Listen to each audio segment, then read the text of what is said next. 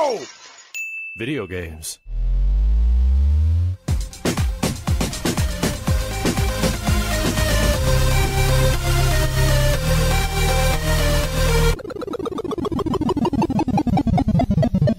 What up, dudes, and welcome back to the YoVideogames podcast. I'm Matt. And I'm Andrew. And once again, thank you to our generous patrons who kept us going for over 400 episodes. Yeah, if you're interested in becoming a patron at any level, please check out patreon.com/YoVideogames podcast. Dude of the week is Matthew K. Thank you, Matthew. Thank you, man. Do you think he goes by Matt? You go by all three. It just depends on who knows you. Just don't call me. Just don't call me Maddie. Don't call you Maddie. Don't call me Drew. Don't call you Maddie. All right, cool. Well, thank you, Matthew K. We're gonna stick with the full name for now. But yeah, head over to. Do I need to readjust this? I want to. Is this piss you off? Does this piss you off? There we go. Yeah, that would be better. I'm in that third. I'm trying to center myself here. There you go. Yeah. Okay. Sorry. Just your head floating in the center of the frame. Anybody who likes film is gonna love that. But yeah, head over to our Patreon page. There's a whole bunch of side content. I shared a video essay that I never finished making. There's that. It's like a 30-second clip of an intro of a video essay that died on the vine. In case you've ever been interested in seeing how I'd make a video essay, but it's dead now, so you can watch it. And of course, we've got all of our side quest content on there. Now, this week, it feels like a bit of a bummer because we have to start it by saying that a lot of our predictions for last week seem like, or I guess 2 weeks ago now, last week or 2 weeks ago, coming true. Just a lot of layoffs. And that is... Oh, my God, yes. Jesus Christ. The day after it was Activision, and it was like 20% of the workforce. Although it wasn't... The 1900. Okay, let me put it this way: 1900. It was 20% of all of Microsoft Xbox gaming division. The Activision was like something or other, because the layoffs included like Bethesda and Xbox itself and Activision. Now here's the thing: it was like we knew there were going to be redundancies in the Activision, because Activision was a huge company, had a ton of PR and community management, blah blah blah. Right? We knew that there was going to be overlap, and there were probably going to be redundancies. There are probably going to be people that go, but that wasn't the case here. They didn't just fire redundant positions; they were firing artists, designers, developers, like longtime people. Mike Ybarra from Blizzard. Like I don't really. A guy who was certain he was going to be there for the long haul. For the long haul, right.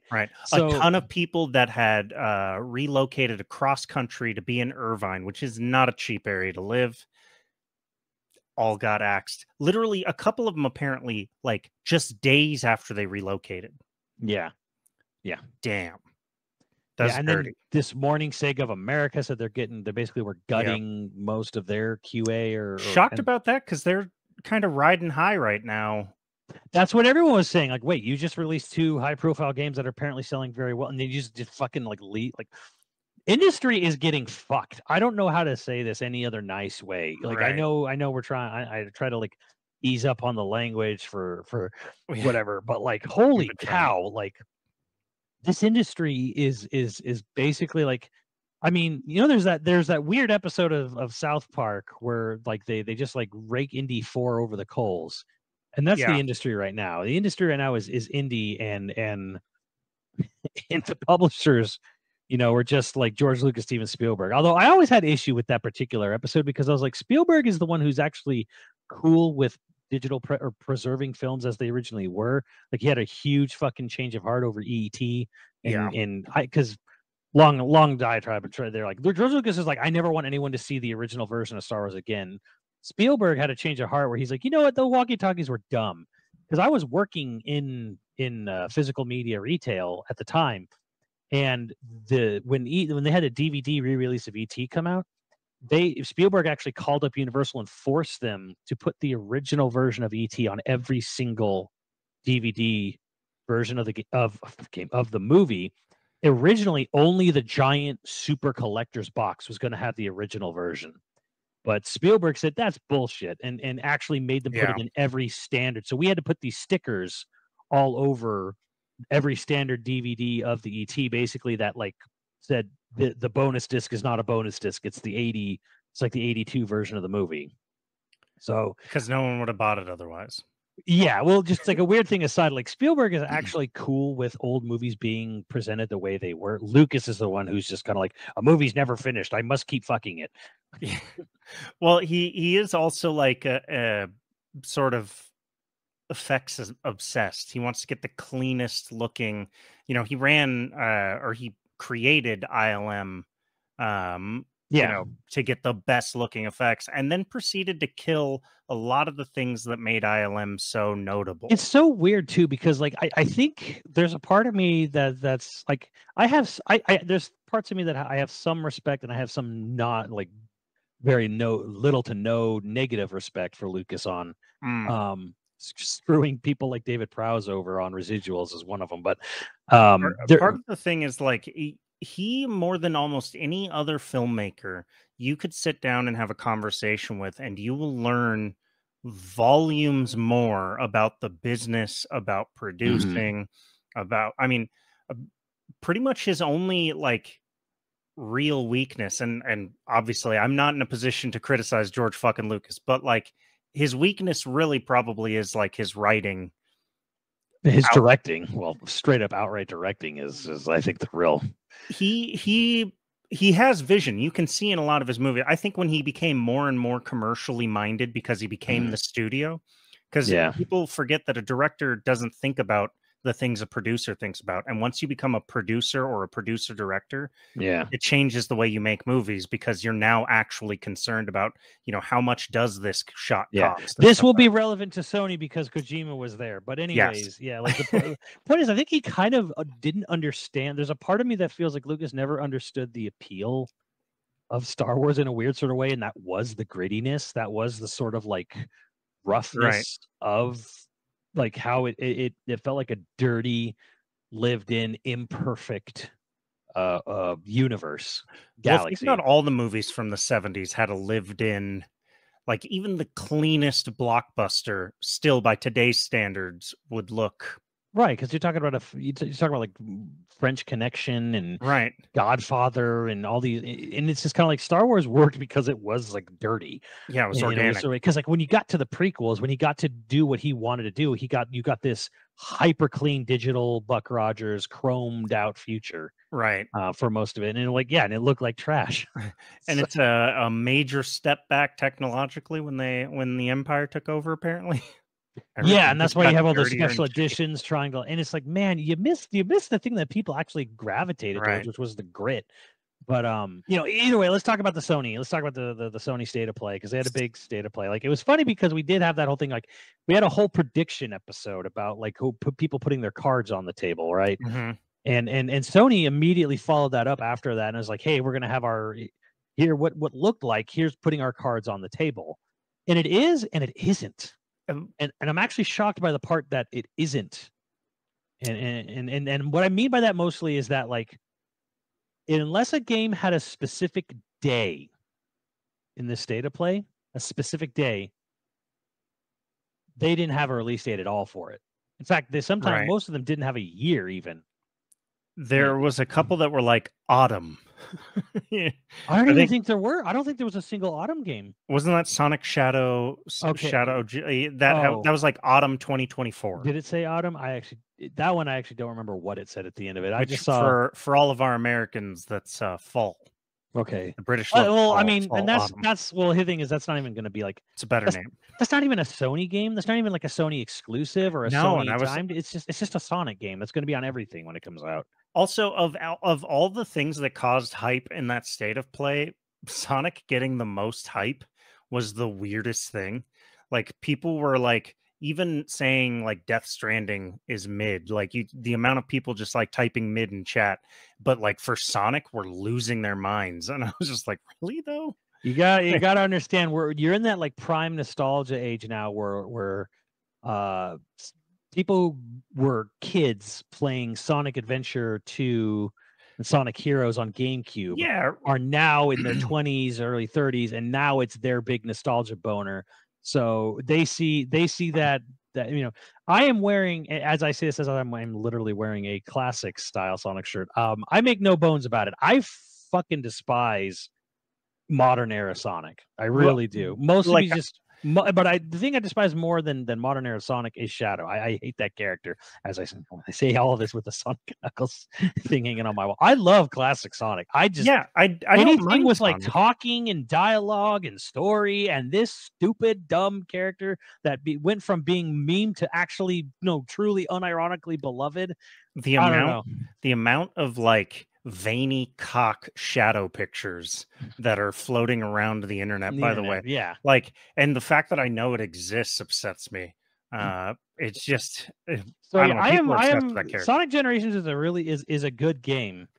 But like doubling down on freaking Shadow, like you're gonna have Shadow the Hedgehog. I don't care how nostalgic you are or whatever. Like most Sonic fans, hell, even most Shadow fans would agree Shadow the Hedgehog was not a good game. So throwing that game, what seemingly looks like that game, and maybe more Sonic Adventure 2 stuff. Oh man, I don't know. Like, I hope it's just Sonic Adventure 2 and more levels from the goods, or at least like perceived good Sonic games. Like, we don't need Shadow the Hedgehog levels in Sonic Generations, but I hope it is truly an excellent game. I hope it lives up to all the hype that it had in the chat. I just don't understand it. Yeah. Well, well, again, I'm telling you, it's fucking old now. You're old. You're past the point where now this is nostalgic now. Okay, yeah, like anything that's like GameCube era Sonic is now considered nostalgic for a lot of 20 somethings. Whereas at the time, remember Mega Man 9 coming out? Yeah. And stuff like that. And like, oh my God, it's just like it's so nostalgic. That's hitting because that was nostalgia for us back when Mega Man 9 came out. Now is the time for the GameCube to be the nostalgia system. You remember when that Bomberman game came? Like they first brought back Bomberman after it not being around for ages, and we had a few friends that like absolutely we were at like a game night, and they like lost their minds about how amped they were for this Bomberman game. Hopefully it wasn't Act Zero. I don't remember which one, but that's how I feel again. Where I'm just like, yeah, Bomberman was fun, but like, why are we so hyped about this? Which is so weird that they're saying that, because I'm like, man, Bomberman is at his peak on the Sega Saturn. If you play like the 8-player version of Bomberman, which we've only done like once on YoVideogames, but because we actually have a physical copy of that game. That game, and we have 2 multitaps. Max has 2 multitaps. Saturn Bomberman is truly legitimately great. I don't know if I'd be like losing my mind or anything over it, but I'm like, yeah, it's like the quintessential graphics don't matter. This game's just great. Yeah, I have no hate for it. I just don't understand the hype. Like the absolute unbridled joy that it brings to a person. I'm like, wow, I wish I could, like, I wish I could feel that. Bomberman, I'm with you. I don't get it, because Bomberman's great, but I'm like, it's not one of those things that I'm like, yeah, I'd be losing my mind over. Right. Shadow, I kind of get, because you got to understand, there are many people out there, they want to fuck Shadow. Yeah. They want Shadow to be inside them. I mean, that's stirring them up. And they want to tell you this in graphic, gory detail. They want to show you it with all their visually with their own artwork. Like, I know, I've been on their own writings. Like, you got to understand, this is a deep-seated love for this anthropomorphic cartoon animal character. It's primal. It's a different level than Bomberman. It's even more than just nostalgia. It's lust. It freaks me out a little bit. But this goes into the first, like, okay, Helldivers was technically the first thing they showed, but let's go into the first major presentation. Let's talk about Stellar Blade, which finally got a release date after they basically said last year it's going to come out in 2023, and then they said nothing about the game for the entirety of the year. The year passed, and people were like, "What's going on?" So April 26th now. April 26th. You hit the nail on the head, where you're just like, it just basically was just showing us how much they wanted to make a Nier game. It's so clearly derivative of Nier, down to how nice the asset. Like, okay, I'm not going to complain. but it's so clear that like this group wanted to make a Nier game, and I hope it's good. All right, I'm gonna be honest. It's got It looked boring as parries. shit. It looked boring as shit, though. I thought the presentation for it was awful. It The was decision to here's focusing on side quests, here's vending machines, here's camps you can rest at. I'm like, why are you showing us this part of the game? This could have just been like a random YouTube upload. Just like it got better where they actually started showing the fighting. I'm like, this should have just been your cinematics and fighting. That's all you needed to show, and the release date. I just wanted the release date. It was going on and on and on. I'm like, you can talk to people in town. Wow.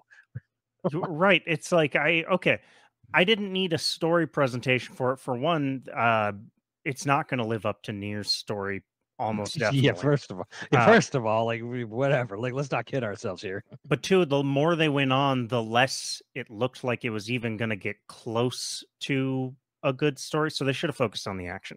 I really don't feel good hating on any like pursuit, creative pursuit, but like, goddamn, it just looks so. By like minute 5, I actually like got up and walked away for a minute and came back when they were still going. Like, I think it's someone in my chat put it best. This is the ultimate. We have Nier at home.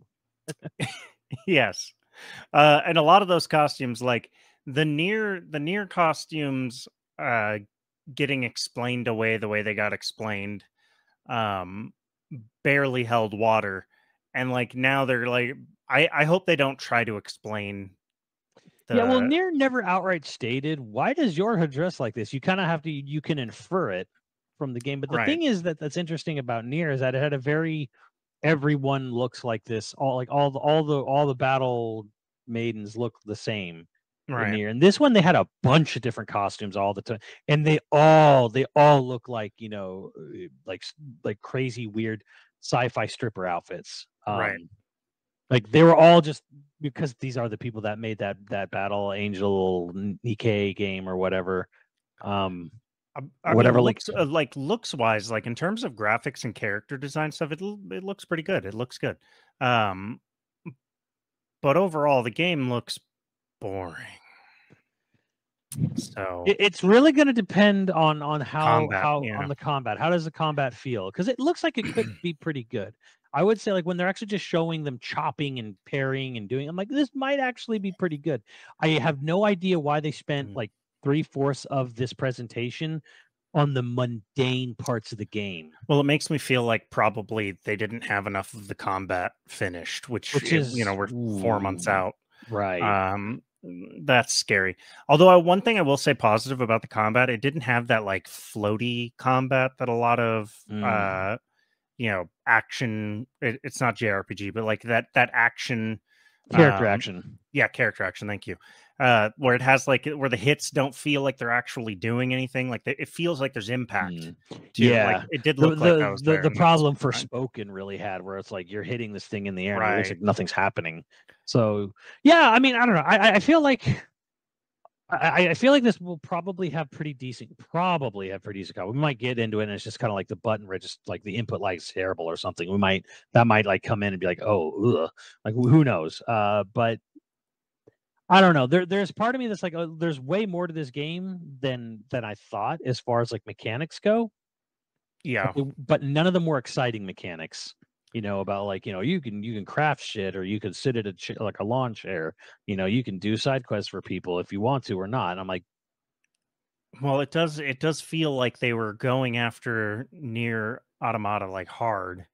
But then at the same time, like it had a couple of things that like, it also looked like they were like, oh, we love Monster Hunter too. Yeah. Which you had weird, gross creatures they were fighting and stuff like that. And if they find a way to marry that in a fun way, more power to them. That seems cool. I don't see. I thought it was funny where like they tried really hard to be near the one point where they're like, so the airborne's whole reason for existence is the annihilation of another thing's existence. It's pretty messed up when you think about it. Whatever the line was, like that's just their job. I'm like, oh, you are trying so hard. It was just. I don't know. I hope it lands a lot better than that thing did. I don't expect a lot. Then you had Zenless Zone Zero, which didn't really show anything to know what it is. That's also a character action game by the Genshin devs. Here's a crazy thing. Here's the crazy thing about this game. It said now in development for PS5, which we've known about. So no, it's been streamed. Like they've done sponsor. Max did a sponsored stream for it. It's there was like a playable build that they gave out and had people trying out. Like Interesting. they were treating this trailer was treating it like it was an announcement for the first time. I wonder if it's just like they didn't get any traction with those streams. It's the most bizarre type of trailer to follow up where they had a blitzkrieg of people playing the game who were not devs, who were content creators. And it didn't have any kind of reveal, or it didn't have like a release date. Right. But it has to now be in close development. then. It's truly the most bizarre thing. I guess if anything, they're just saying, hey, it's going to be on PS5 as well as PC. I wonder if they scrapped it from the playable build or something like that. I don't know. That's weird. It's super bizarre. That was the most bizarre trailer to me because like we've known about it. Like it's been announced, it's been around for a while. They had a playable version go out to content creators not long ago. Like we're talking like a couple weeks ago. And now we have this weird trailer, like we're like, hey, we're announcing this brand new title you've never heard of. And it's like, but we have. Like we've watched people play the game. Weird. That is weird as hell. I don't know. This whole state of play was weird. It felt thrown together in a way where it was like they were responding to look, Xbox is looking to dominate this year. They've had, I don't know, a rough decade. And so it's finally their year. I guess it's fine that Sony's not going to like. Yeah, because here's the thing. I feel like Xbox Xbox was like, here's our big games for the year. And Sony, like to jump ahead here, Sony was basically saying like third parties are going to carry us. We don't have a game this year. Third parties. They hinted at a new stealth espionage game from Kojima, possibly. Many years out, obviously. Yeah, several years. Is that the one that they also showed like a snippet of for? They just did a big pan out to Sony Studios and it had like Fizzint or whatever, like underneath the Sony Studios, like arch sign or whatever. Yeah, but you remember at like the Game Awards? No, that was OD. That was the Microsoft one. That's the Microsoft one, right? Okay, so it's not the same thing. I don't know. That just seems like a weird, again, ploy to say we totally have things coming, guys, someday. PS5 seems like it's a real fumble. Like they said it. We're 3 years into it, and the amount of like games on PS5 only, not on PS4 in some form or fashion either, is small. It's really very small. And how many of those games had to be only on PS5? As we found out from like Ratchet and Clank and Returnal going to PC and running off of regular hard drives, not less. Right. Not many, even less than what they said. Ratchet and Clank's whole marketing push was that it couldn't be on anything but PS5 too, but because of the loading. Yeah. Oh, a normal NVMe couldn't do this. All right. There were, I don't want to say like there was nothing that looked cool. No, there was games here, and a lot of them did look cool. But like for I think for you and me, I think what we're really getting at here is like the release timing, the weird. It's weird. Yeah, because there was a lot of things that were sort of like this is coming out next week, and then there's a bunch of things that are like here's March, and then like the rest of the stuff is like whenever someday. Yeah, and I mean we've said this before, but to like refresh. Generally speaking, if they say something like fall 2024, they mean like the end of fall. Or if they say, whenever they just say a year, they probably mean like holiday of that year. Exactly. Like yeah. So sometime, or if they only say the year, it's because they think they're going to get pushed back into the next year. You know, there's like weird things. Foam Stars Season 1, man, IGN was really pushing that Foam Stars is actually not a Splatoon ripoff, guys. It's good. It's really good. Well, They had, here's like, the thing, a because whole- they're like, it's free for the month of February on the Mhm. PlayStation Premium, which hit me with the realization. I'm like, wait, does that mean this game is a paid product after February? I think so, yeah. Oh, it's dead. Oh, Yeah. it's really dead. Yeah, they must be like they're trying to get you hooked on it to wanna buy. I don't know. I think they're doing the free for a month to try to avoid the Babylon's fall of this game's inevitable future. I mean, frankly, it has a way better art style than Babylon's Fall, so it's at least got that going. People will draw Rule 34 of their fucking like bubble chick. Nobody was drawing Rule 34 of Babylon's Fall. You don't know that. Let's head over to Tumblr. So at least it's got that going for it. But I'm like, man, this like every time I look at Foam Stars, I'm like, servers closing in 11 months. Oof. Oof. Yeah, that was a thing. Dave the Diver has a Godzilla Collab in May. collab, which that's sort of cool. If you're really into Godzilla, and you haven't touched Dave the Diver, this might get you to touch Dave the Diver. The indie darling Right. of last year. Right, and now coming to PS5 and PC. Yeah, well, I guess we'll see on that. V Rising, nothing really to like talk about on V Rising, and that was V Rising looks like a game that got lost on its way to the PC game show and somehow ended up in the Sony State of Play. Yeah. Yeah, that's rough, but fair. Silent Hill, the short message is available free to play now. It's funny how it's literally a remake of PT. It does seem like that. It's pretty much, we remade PT. Here it is, Shadow Drop, playable, with the announcement, and then there's going to be another big Silent Hill game after. So Silent Hill 2 remake, I remember we talked about the company doing it not necessarily being the most reliable company to do remakes. Bloober Team. And man, when you're watching that, the graphics alone don't look bad, but when combat starts, ooh, it looks a little jank, don't it? Well, this is, and Nico B was saying this, and he was like, once the combat started, I was like, man, I was starting to like, this is rough. This isn't coming out anytime soon.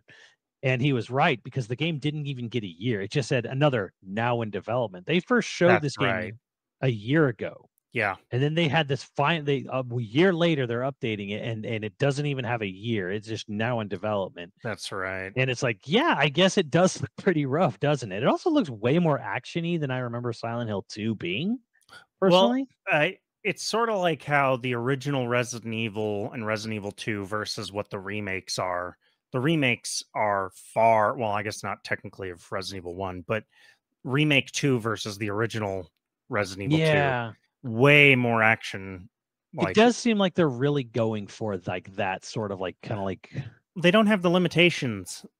People keep forgetting that PlayStation 1, for instance, like the reason Resident Evil had fixed camera angles is because they couldn't make a camera work any other way. Like it wasn't some stylistic choice purely for style. It was like, hey, this is the only way we can make it run right. And that affected, and that's one of the coolest things about like the first few console generations, is that limitations bred a lot of the shit we now look back on and go, wow, that was really creative and wonderful. But like today, if they chose to do fixed camera angles, I bet you wouldn't go over well at all. You'd get like that sort of enthusiastic like crowd of people who like grew up and loved that, but like, yeah, all as far 15 of them, right? But as far as reaching mass audience, no. Like you're just not gonna. It's not gonna do well. You're not gonna get 6 million sales off of a fixed camera angle tank controlling survival horror game anymore, unless it's like really cheap or like on Game Pass or something. But like, so I expect $50. I expect most survival horror remakes are going to be more action oriented. And again, like it didn't look bad all the way up until the combat started. And then the combat started and you're like, whew, that's rough. The only hope you really have at this point is like, because it doesn't even have they don't even know what year it's even going to come out. You can at least look at it and go, okay, well, it's far out. 2025 at best. At best, yeah. It's rough. It'll be a while. Then we got Space BioShock, which Judas. Judas. Yes. So okay, here's the funny thing. Here's the funny thing about Judas.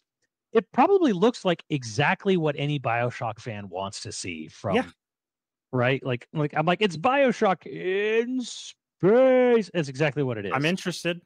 And the thing is, I think for BioShock fans, this is probably exactly what you wanted to see out of this game. So long as because BioShock 1 at least had like really good writing for the villain. It had, I mean, it was very like Ayn Rand or whatever. Like it was very like it had very good writing, and it gets less and less so as you go on. But I don't remember if any of the other games are quite as memorable as one in terms of like how good the villain is written, and that should say I feel like right there, I feel like Infinite was basically like it was all hinged on the twist of Comstock. Right. Yeah. So I don't know. I don't want to say like this is gonna be exactly what you wanted if you were looking at BioShock or looking for BioShock, but it does seem promising if you like BioShock. Yeah, here's my thing that kind of surprises me because BioShock Infinite was over 10 years ago. We're right on its 11th anniversary, just about. Right. Yeah. Yeah. I'm not shocked that Judas took this long to happen because they shut down the studio that made BioShock Irrational, and then Ken Levine went and he formed a new campground or whatever it was. So he had to go build a new studio, get funding, hire, build it up, yada yada. Right? That makes sense to me why it's taken this long to get to a new not BioShock, right? Mm-hmm. But like a game that is literally the budget of a BioShock with the BioShock disc because they had to go and basically reformulate, respawn. Not shocked. What I'm really shocked by is the fact that 2K, in that time, who owns the IP for BioShock and did nothing with it. Yeah. Did nothing with it. It has made BioShock 2 without the BioShock devs, in Australia or whatever it was. It's been 11 years, so there is a BioShock game being made by 2K. Apparently, it's a known sort of like worst kept secret thing, right? But we still have not seen it. It's been 11 years. I'm shocked that the IP holder, with all the resources and wealth that 2K has at its disposal, which remember they own Rockstar, somehow in 11 years never put out a BioShock game. It it doesn't shock me that much because so much of the industry, how many titans haven't touched, several IP that should have been used over and over again. And look at all the IP that Microsoft sits on that they haven't done anything with in how long? Like, yeah, you're right. You're really, because like I've been thinking about this too because there's a couple games that come up that are BioShock is one. We know there is a BioShock being made of some sort, I guess, but like that game did not sell bad. That game sold at least like 6-7 million copies, and they didn't follow up on it. Nier Automata has sold like 7.5 million copies, and somehow there is still no new Nier game. Bloodborne has, we now know has sold like 7 million copies, and somehow there has never been anything followed up with Bloodborne. Like there's like these weird games that this game sold really well. Are we gonna make another one? Nah, never. I wonder. I saw a tweet randomly that I never thought of this, and apparently there might be some sort of conflict about Bloodborne getting made. Like maybe Sony doesn't actually own the right to make another one. They own the IP. However, they don't own FromSoft. Right. So they basically would have to do one of two things. Someone else has to do a sequel or a remaster, which we know they're not afraid of doing. They're not afraid of doing it, but for some reason they also kind of felt it also feels weirdly like they want FromSoft involved or something, or rather, I think for Sony's end, this is my guess. This is totally my guess. I think Sony really only wants to nurture IPs they fully control, studio and IP ownership. I could see that. Part of me thinks that they don't think that a Bloodborne that doesn't have FromSoft involved will sell. Yeah, because I think the FromSoft Miyazaki, I think that like that. And the thing is FromSoft is owned by a massive corporation in Japan. Right. Whereas, say, Kojima Productions, they're not owned by some massive corporation that they have to go through. There's no one blocking or extra approval they have to go through to sign Kojima on to anything. They have all the power in negotiations. Like right. They have, Sony doesn't have complete power in a negotiation with anything from FromSoft. So I think for me, I think the reason why we really haven't, as of yet seen anything with Bloodborne despite its sales probably just has to do with the fact that, like the name FromSoft kind of really sells, kind of goes hand in hand with it. And dealing with FromSoft means you have to deal with Kodansha. I said that's so American. But yeah, they had to go through a parent company. So for them, it's just like make another God of War. It'll make another Spider-Man. There's my arm. It'll serve us better. Yeah, we know what's coming is we'll get a Bloodborne finally. It'll be the PSVR 2. Speaking of which, there's a Metro Awakening on that. I'm never going to play it, so I don't know. And then Legendary Tales, which looks like a Wii U game. I am shocked that that was put in this direct because okay, I kind of had a good chuckle when the guy just grabbed the skeleton and was just punching the skull like straight up. I'm like, okay, this looks dumb but fun. But it also I also made the joke watching. I'm like, yeah, this is what you dropped $1,100 to play on your PSVR 2. Because remember, right, PS5 and PSVR 2 specifically both required to play. I don't know. Maybe that's going to be on others. It's probably going to be on other VR devices. Right, because it's not an exclusive, I don't think. I don't think it's a VR2 exclusive. I don't think. But the stupid thing is, like, you have what is it? You have Until Dawn coming, and it's the perfect VR. Like, that's perfect for VR. But like you said, is like they know no one will buy it if it's a VR game, and they want to make money. And Until Dawn will make money everywhere but VR. Yeah, even though it is like that type of experience is perfect for VR.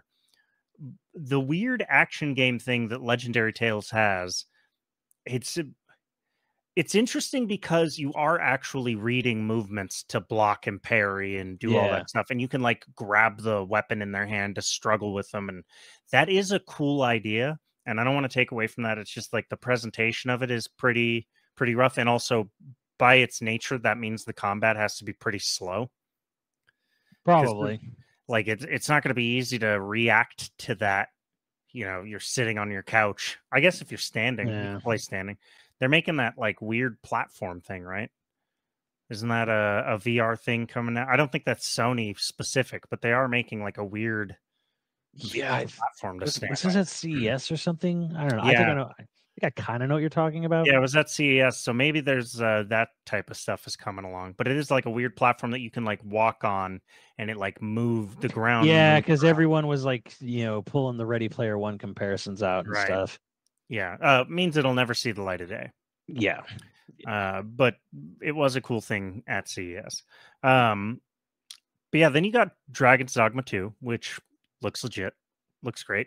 Looks nice. You expect that from Capcom. It's the reason you're not getting another Devil May Cry anytime soon, because these are the Devil May Cry people. Yep.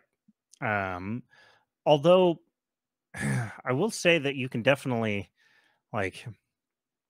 you can see that if you're a Dragon's Dogma fan, Jesus, you're probably pretty happy with the effort they put in here. So maybe another Devil May Cry is worth the wait. This team seems like they're living up to it. It looks good. I thought the combat looked pretty cool, and it does, and I like the fact that it was basically just people playing the game. I enjoyed that aspect of the trailer. However, it was funny how they were sprinkling like flavor dialogue into the little gameplay, and it was just like the most nerdiest shit ever. You know, where it's just like straight up dungeons and dungeons and dungeons. Like thou hast will thine defeat thine dragon upon which thy breast is blah blah blah blah blah. It's just kind of like whatever, dude. This is the guy was like listening to Shakespearean soliloquies while he dude. It was like it was walking around a Ren fair, listening to which. Hey, it's the setting of the game. I just thought it was kind of funny how like hard the voice clips were going in for thou dragon, thou strikest at the earth with the fire of the. It's like, okay, whatever, dude. I'm here to parry some shit. It's one of my favorite things about I guess the global culture mixing the way it is like for all the weebs that are really into samurai stuff, especially like the samurai culture that never really existed, but The romanticized, yeah, fantasy samurai culture. There's that friggin' nerd, but for like medieval Europe or like cowboy culture in Japan. And I think that's fascinating. That's cool as hell. Genuinely love that. I mean, I'm tired of weebs, but I think we deal with them more than we deal with like if we had kids that were super into cowboys here, it'd be sort of annoying. So I guess I guess probably there's a lot of people really annoyed by that in Japan too. And then the game that I was expecting to love the most, to be real excited. I still do think it was probably the most. I don't know, the best looking thing, or the thing I want to play, thing I want to try the most. I wish it didn't look like a early PS3 game or a late stage PS2 game. Okay, Rise of the Ronin. Can we talk about the fact that both Dragon's Dogma, here's Dragon's Dogma 2. It's coming out March 22nd. The next game was Rise of the Ronin. It's coming out March 22nd. March 22nd. Yeah. Yeah. Thanks. I don't know. Maybe the person making the schedule was all like, this is brilliant. This is how I'll do it. But I will say that like I was very excited for this. I'm not like, hey, I'm still excited for it, but it looks rough. It looks sort of rough to know that it's coming in only a couple of months. Like, it done. That's the game. Yeah, it's Team Ninja, and the combat looks like a weird, like you were saying, it looks like Neo. You can see the bones of their Neo game in there, and you really can. Yeah, it looks like a janky take on Ghost of Tsushima. The graphics and some of the textures looks like I couldn't help but notice how muted the color scheme was, because it was driving me nuts. Where I'm looking at this PS5 exclusive, and I'm like, why does this look worse than Ghost of Tsushima? And I'm like, because the colors are super muted in this game. It may also be the first time that I've ever been able to look at something and be like, the frame rate is definitely not going to be good. Like the frame rate does not look good on that game. Normally it doesn't mean anything to me. Here's where I think maybe the concern, like what you're noticing here. I don't believe Team Ninja's done an open world game before. None of the Neos or Wulong or anything they've done. I don't think they've ever done a straight open world game. There was an open world Dynasty Warriors game that was hated and terrible, apparently, Part 9. But like, yeah, for this game in particular, from what I understand, I think this is Team Ninja's first real go at trying to do an open world style game. And it kind of, to me, looks like it has that sort of growing pains of someone jumping into open world for the first time. Because you expect something from Team Ninja to be very polished. Yeah, because they're usually combat-wise. Yeah, and they're usually known for their graphics and crap. So I think the combat looked all right, actually, to me, because it looked very Neo heavy, where there's a lot of emphasis on like perfect blocks and stance and perfect blocking. We'll see. It definitely looked like they're trying to do way more with their combat than Ghost of Tsushima, because Ghost of Tsushima was like, you have a samurai sword, you have 3 stances. You basically play this sort of game of rock paper scissors. Or like hard counter this thing, counter spears with this stance, counter swords with this stance, whatever.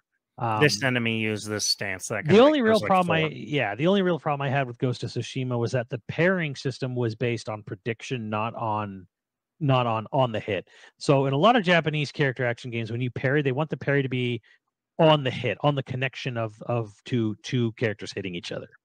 And a lot of Western games, for some reason, they like to have parry. The parry window is before the hit.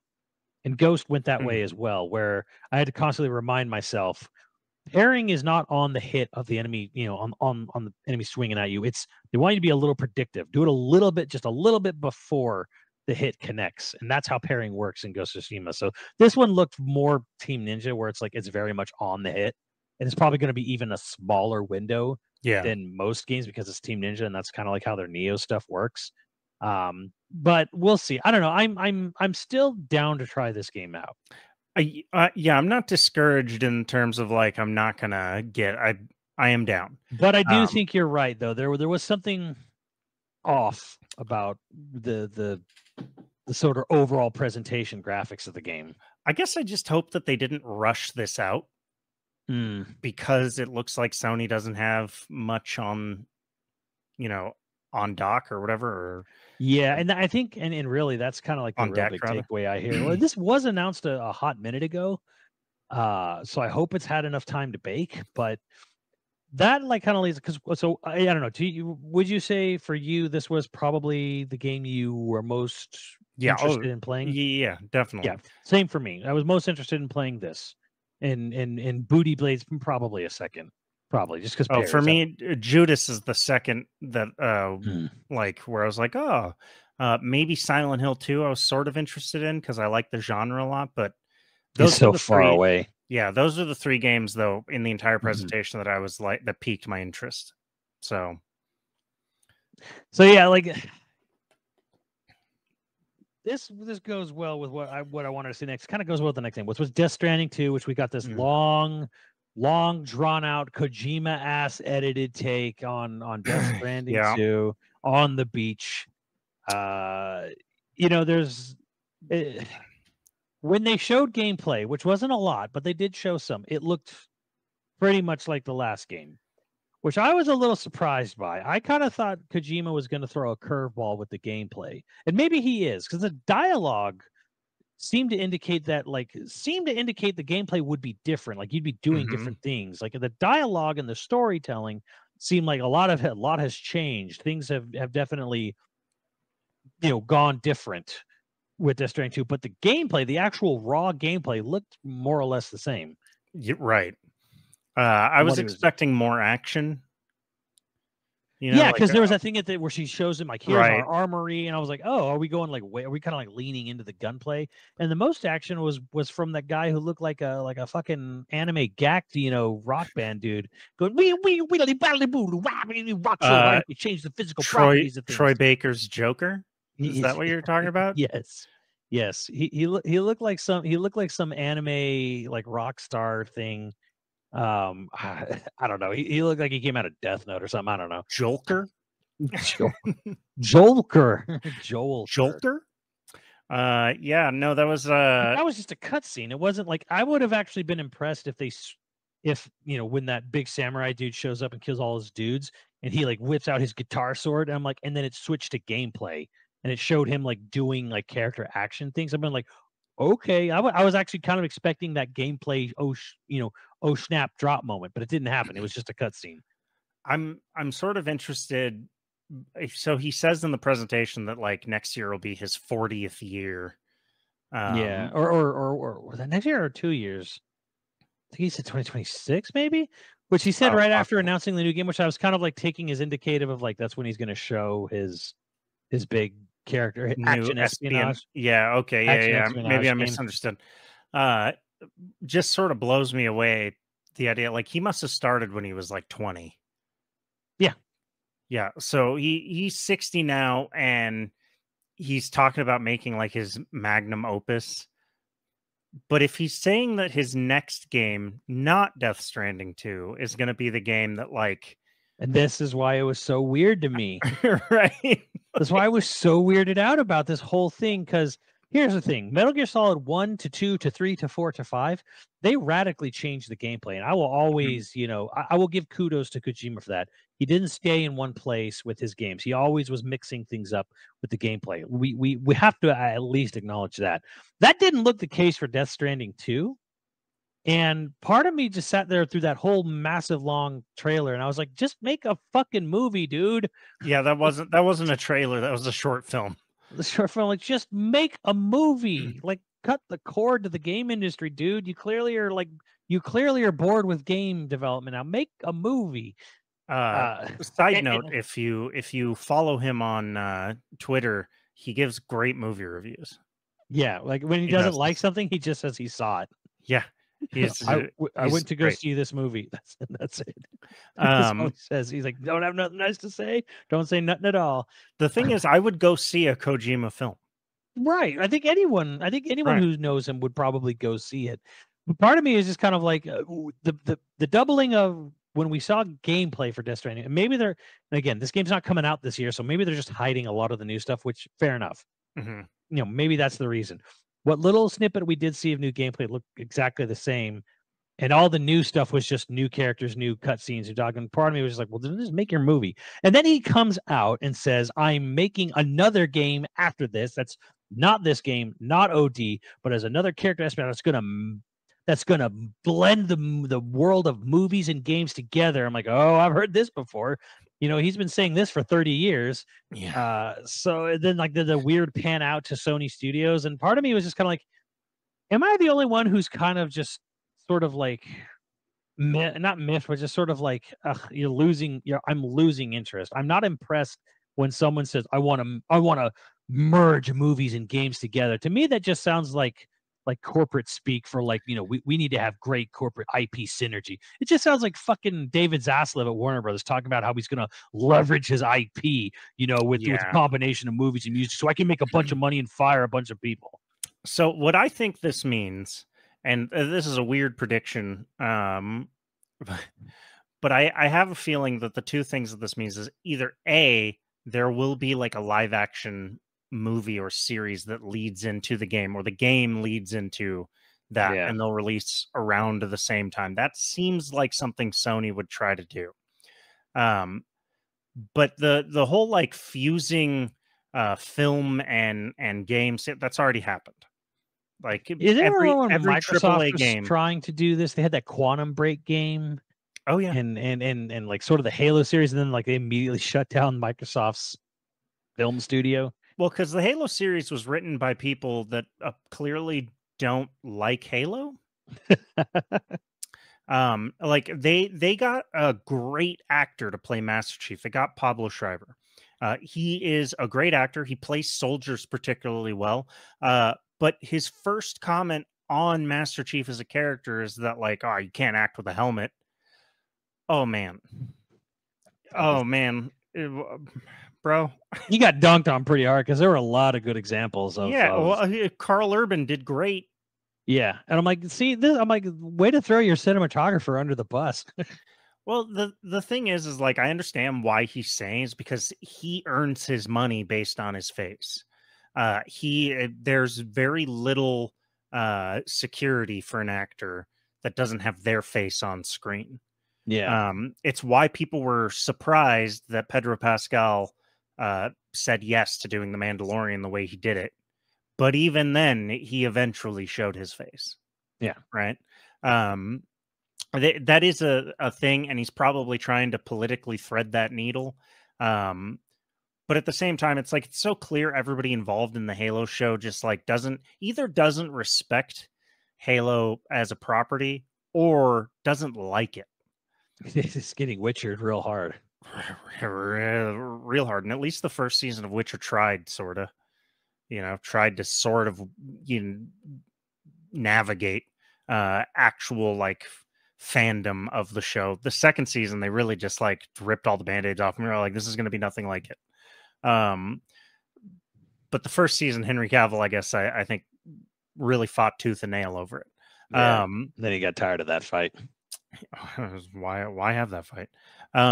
I think the biggest thing for us, by the way, was announced that there's going to be an entire other state of play next week. Yeah, and then they end the whole thing by saying we'll do a state of play or like a deep dive next week on Final Fantasy VII Rebirth, which is like, why did you just show that now? Or what? Right. That's so they weird wanted to make sure you watch to the end of all these games that maybe you won't care about. Today is the anniversary of Final Fantasy VII's release in Japan. Mm-hmm. I don't know.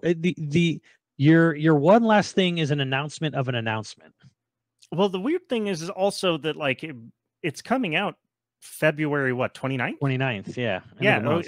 So does the hype train need to get hyper? No, I think that kind of doesn't, but it's just sort of like, why even bother holding back at this point? Yeah, I'm not sure. They could have gone for a full hour. What is a week gonna do? I think I just think it means that it wasn't finished. The state of play? Yeah, I think the presentation for Final Fantasy wasn't finished.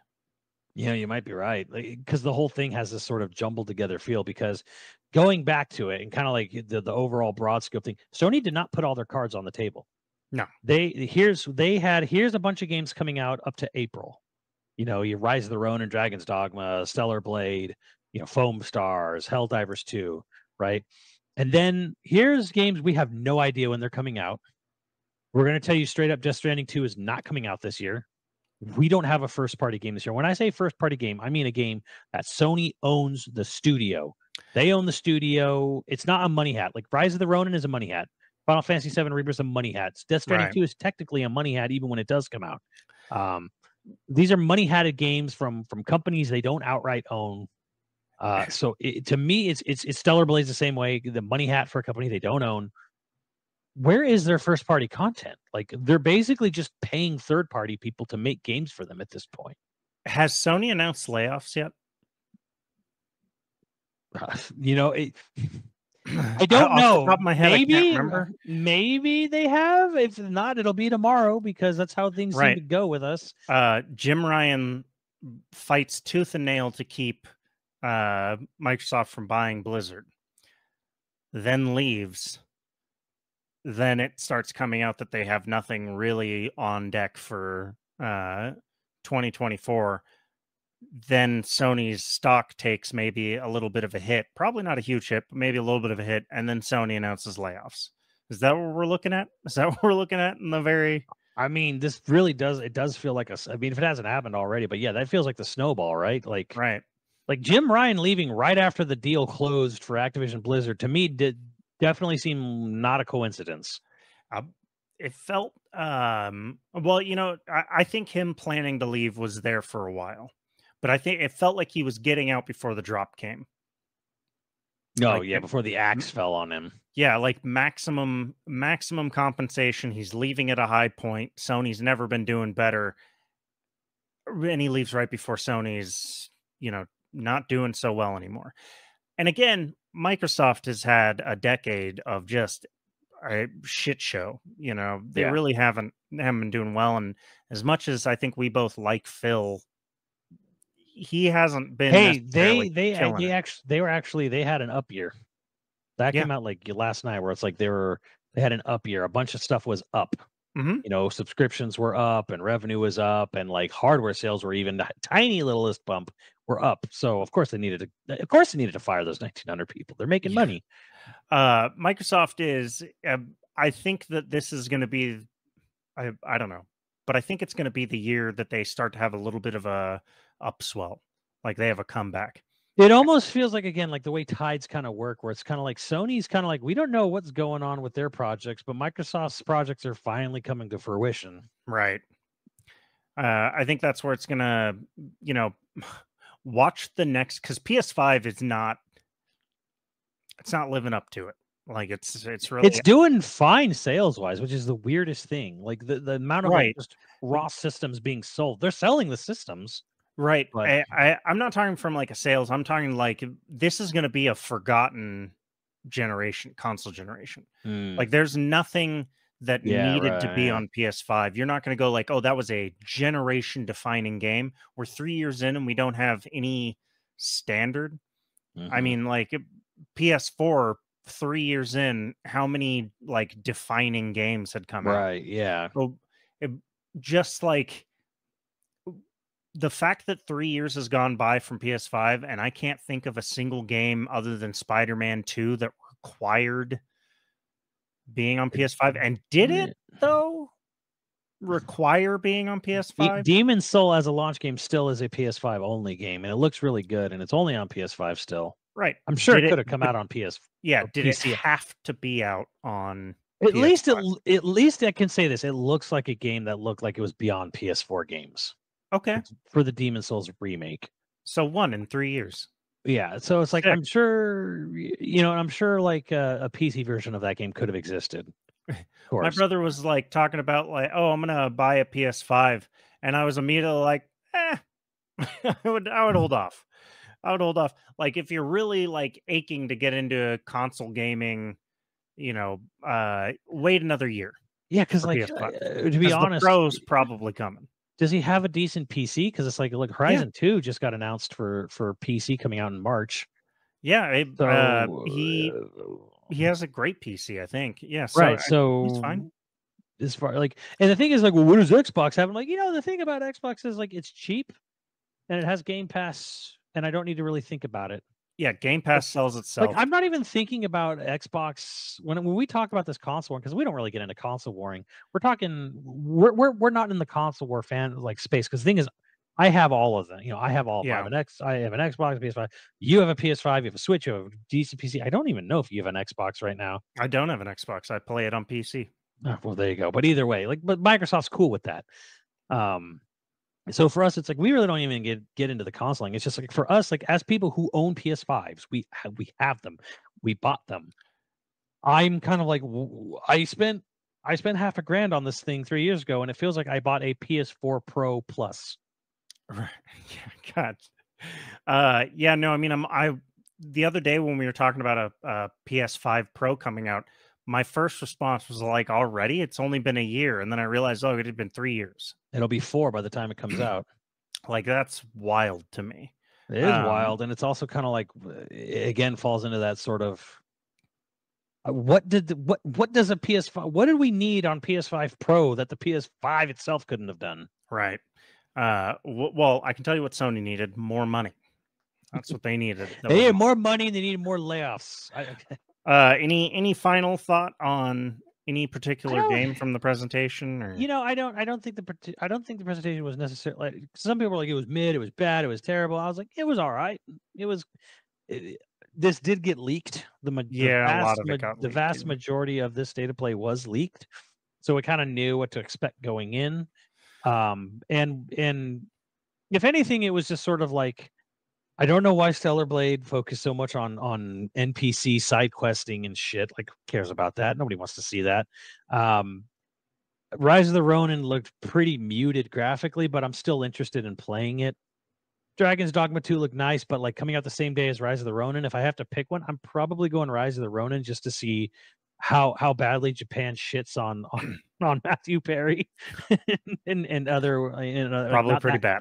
Not that one, not the one you're thinking of, not the actor, the historical figure. I'm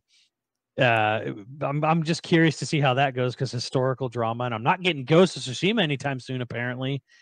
I thought there was going to be like at least one sort of shock and awe, like that they played. I thought maybe a Ghost of Tsushima 2, or there was no like mic drop moment for them. And then when they do the one last thing, it's like, we're gonna be back next week with more on Final Fantasy VII. Like, what?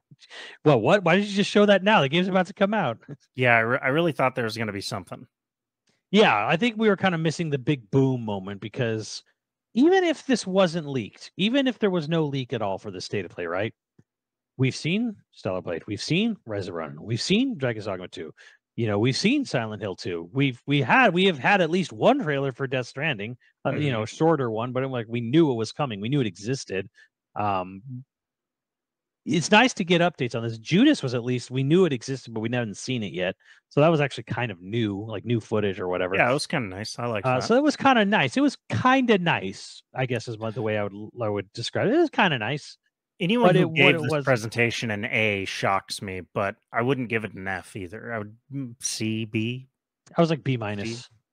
Yeah. My feeling on it is B minus, because like, again, even if you didn't know anything from the leaks, if you knew nothing from the leaks, it would still be games you'd already heard of, games you'd already seen, games that some of them we already knew the release date already. So maybe it's VR users that were giving it an A. Those Metro people are really like, yeah. Well, because it's finally, there's 2 games coming to PSVR 2. Those might be the last 2 PSVR 2 games. Ooh. I don't mean to be a Debbie Downer here, but I don't know if anyone's going to buy it. I don't see PSVR 2 sales like blowing up anytime soon. God, I hope. I want VR to sort of die and stop taking resources from things that I actually, because there are VR games that like I would be like, oh, that'd be great if it wasn't VR.